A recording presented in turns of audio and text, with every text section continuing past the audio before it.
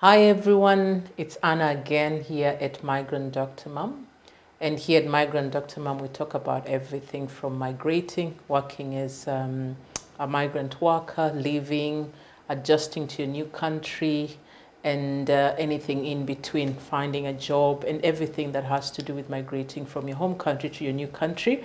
And we just use our experiences and experiences of people to try and show you that you can actually make it. You can make it in your new country, you can be the professional that you want to be, you can be the mom that you want to be, and you can even be a friend that you want to be to those around you. So my name is Anna, and I'm so glad that you're here today, because today on set I have someone that you cannot afford to miss to listen to. This someone is a special person to me and my family. Is a good friend, is a brother actually, and he is a family man. He is somebody that has, I would say in my own opinion, has made it living and working abroad. He is a community leader of the biggest organization representing the people that come from Kenya, and I am so glad to have on set Mr. Vincent Lusite Kanyangi. Oh, thank you, Anna, for such a lovely introduction. I don't have much to say about myself because you have already said it. And yeah, my name is Vincent Lusite Kanyangi, and I'm the KCWA president. I am married to one wife, and I'm blessed. We are blessed with 3 kids. And yeah, we just love serving people and serving the community. And so we are here to talk about the community. And true enough, this one is a servant, a humble steward, and we have seen him do lovely things in the community. And allow me to say, since he came into this position of the president of KCWA, we've seen a lot of changes. We've seen the community in KCWA grow in numbers that we couldn't even be accommodated on a WhatsApp. And now we have, what do we call that program? Telegram. Now we are on Telegram. We get frequent updates on Telegram to know what's happening in the community. But in addition to that, I must say, he has improved all the communication avenues. Now we are hearing about KCWA. We know what's happening in the community. We know what is being planned way in advance. And I must give you a thumbs up for that, Mr. President. Allow me to just dig into the depths of the matters today.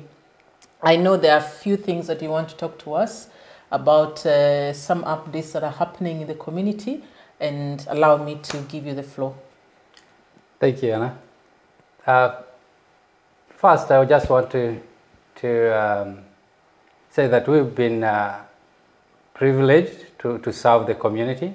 And like myself and the team that I work with in the KCWA leadership, we came to office in May this year, 2021.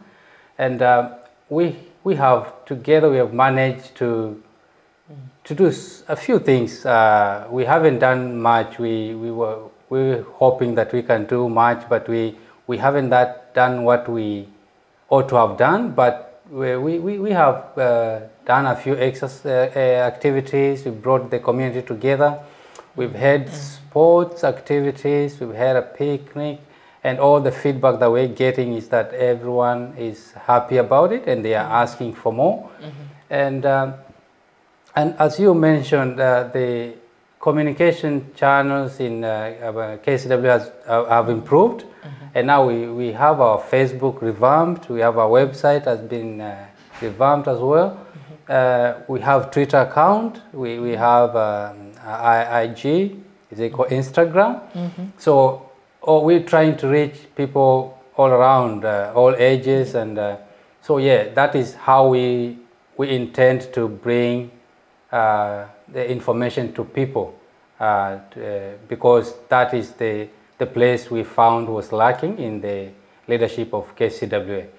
Other thing I will talk about is about the membership that you talk about. When we came to office, was like we had 150 members or about thereabouts, But now we are happy that it is over 500 membership, and we are still growing. We're just trying to bring the Kenyans together, and we are trying to win their trust and confidence in us, so that they know that as much as the community is here for you, you should be there for the community as well. And so we're bringing all heads together, and we're taking everyone's opinion on board. Okay. Yes. Thank you, Mr. President. I'm sure you will let us know, for those who are not already registered as KCWA members, I am hoping that you can shed some light on how they can try to register themselves, the avenues that are in place for them to register themselves. Yes. We have our membership coordinator who is working day and night to make our membership register up to date. And I will just urge all and every Kenyan out there who is living in Western Australia to come out and register.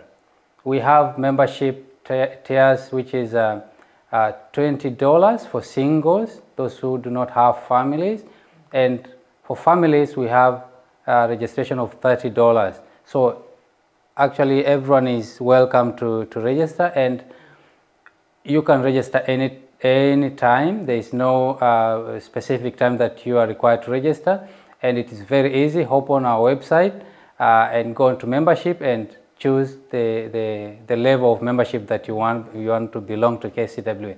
And so many things that you'll find on our website, so much information and all that. So everyone is welcome to register. Thank you so much, Mr. President.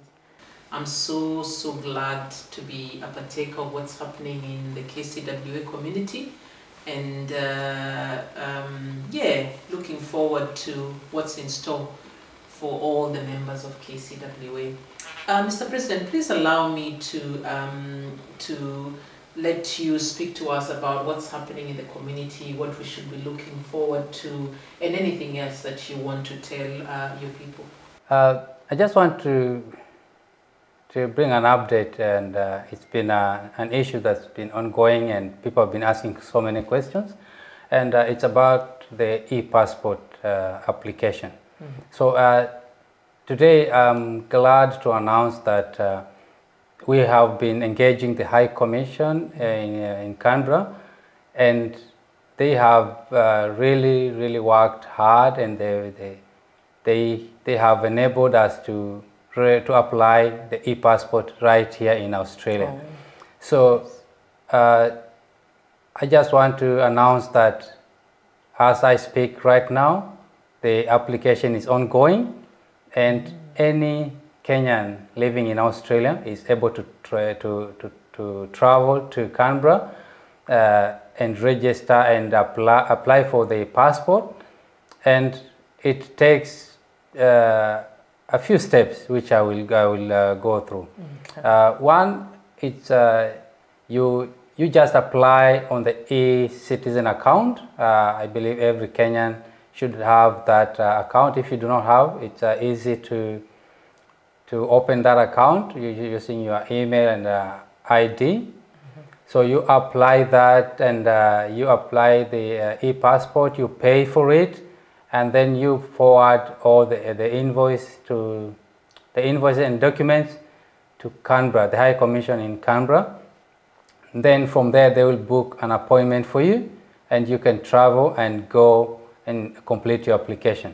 Having said that, that is just because of the COVID restrictions that are in place, but we are in talks with the High Commission as well, and we are hoping very soon the government will allow the attaché to come down to us and help us register and apply for that e-passport. So let us, if any member is in need of urgent passport application, please hop onto the e-citizen account and apply and travel to Canberra, and you will be able to complete your application. Okay. As what you're saying, you need an e-citizen account, then you need to put in your details in there, attach your... All the documents that you use to apply should be certified, and then you carry them up to Canberra, or you send them and then go with a hard copy as well. Okay. Yeah. All right.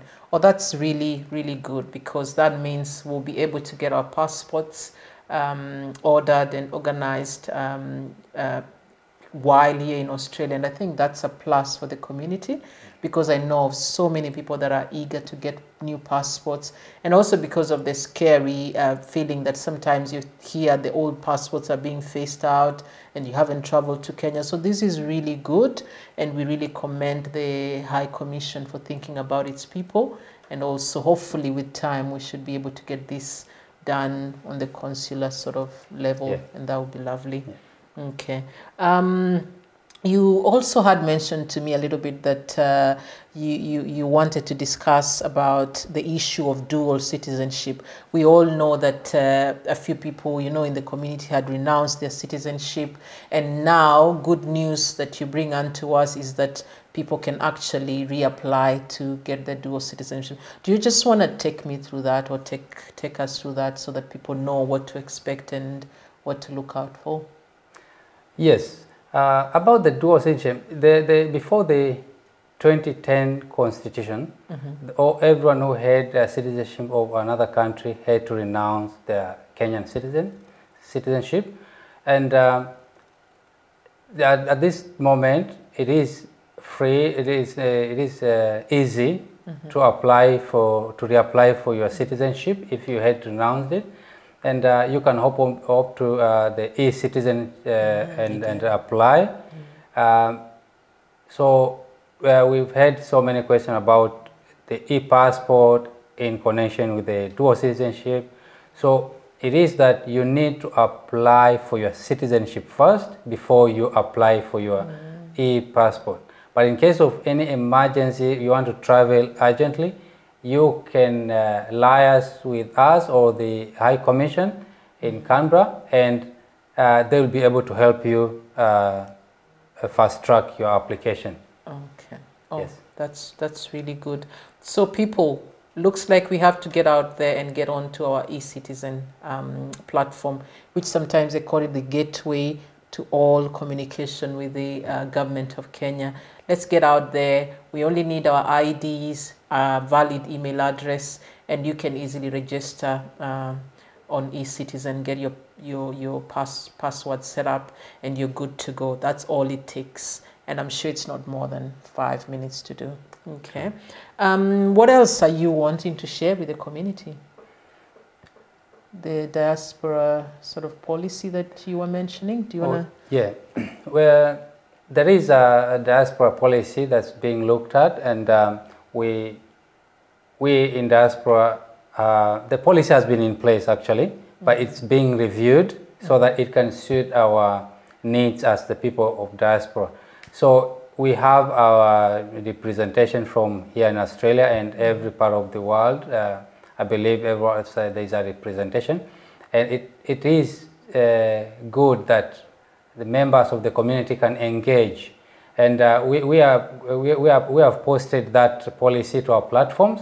So if you can go to our communication platforms and just log in and check that policy and give your views. It is good to talk about what will affect us here in diaspora, things like elections and voting and all that. So those are the things that are being reviewed. So it is good that we go and engage ourselves with that policy. We know what to expect and what to tell the government that we need here in the diaspora.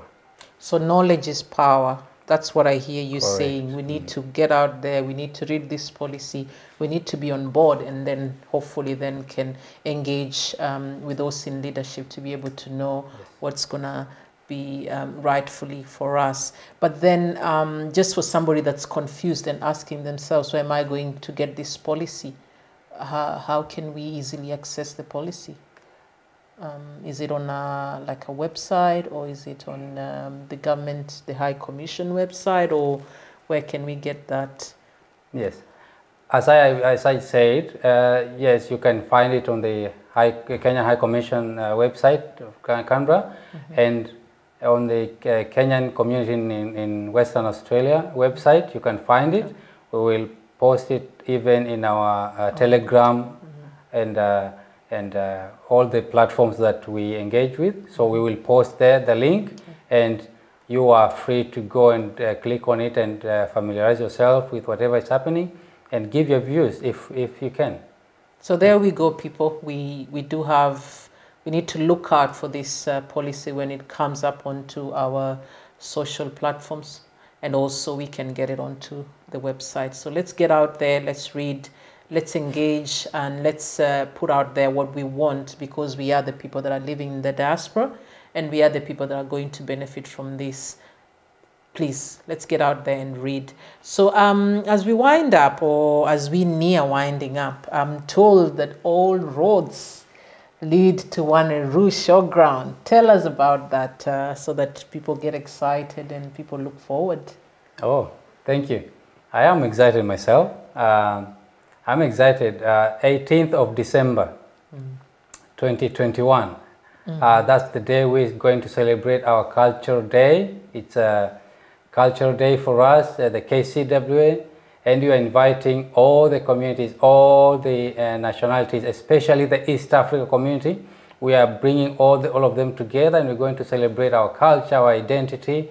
So come out in numbers, come and celebrate your identity, come and celebrate who you are, because we have come out here and we need to identify ourselves and just celebrate our identity. And don't forget that event is absolutely free, and all the entertainment, all the dances, everything is free. So come out in numbers.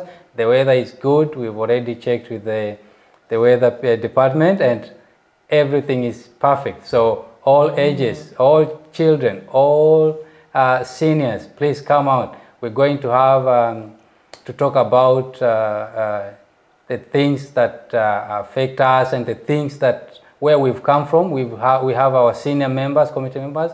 They're going to talk about where we've come from as a country and as Africa. So come out and have fun.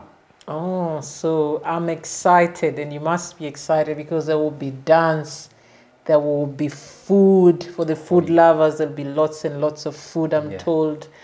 For the children, there'll be a lot of running around, castles. Are they called castles? Yeah. There will be so much to look out for. Seniors, the young, the children. Let's all come out in large numbers. Wanneroo grounds are quite big and will be adequate for all of us. Let's come out and enjoy just hanging out with one another, learning about the community, as Mr. President has said, and also just to share and laugh and enjoy ourselves. Anything else, Mr. President, you want to tell your people that we've left out? What I'll just say is that I'm so grateful to be the KCWA leader, and I am so proud of the community that I lead, and I'm so proud of how people are coming together in times of celebration, in times of need. People are coming together. People don't look at this person is from whatever tribe, this person is of whatever race. People are coming without discrimination, and I'm just loving to be the KCWA president at this moment. And I just want to thank you all for participating in the activities. I want to thank my team, because they are always working tirelessly. We're having late night meetings, and everyone is just going outside their way to make this community great. And it is so good to be part of this team. Yeah. Thank you so much. Like I said, he is a lovely person to sit down and talk with. He is a team player. He always, whenever he's given an opportunity to talk, always speaks about the members, the great team that he serves with. And I know KCWA leadership, you're valued by your president, and he only is out here to serve, and he is a servant leader. Just before we finish, please allow me to also let the community know that we are having another function on the 8th of January, and there will also be a lot of dancing, a lot of food, a lot of fun times, and we want to invite the entire KCWA, family to join the Mulembe Nation. The sons and daughters of Mulembe will be having a function on the 8th of January from 5 p.m. to midnight, Mr. President? We're late. I got the invite. I think until late. And the venue is Whitford's Primary School. Whitford's Primary School. So come in large numbers, expect to have fun, and let's support one another. And that's what Kenya is about. Kenya is about loving one another, holding each other's arms, and lifting one another up. I'll probably allow Mr. President to give his closing remarks and speak to you people and give his closing remarks. Thank you. I thought I had done the closing remarks. Thank you so much.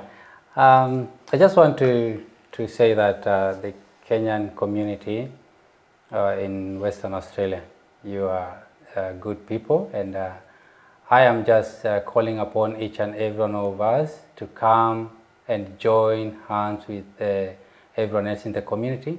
Let us push and pull together, because without your brother, without your sister, we may find it hard to do things. And someone said that if we walk together, we walk a very long distance. We will go far. And I'm just calling upon everyone to come and walk with us and criticize us, because we need that so that we can do better. We know we're not perfect, but tell us where we're doing better and tell us where we're doing wrong as well, so that we can continue serving this great community as they deserve. So thank you so much, and Dr. Anne, for having me, and I'm so good. It's so good to have you. Thank you, thank you, Mr. President. As I close off, thank you for watching this. Share as much as you can, and remember from the President's closing remarks: if you walk alone, you walk fast, but if you walk with others, you actually go far. Thank you very much. God bless you.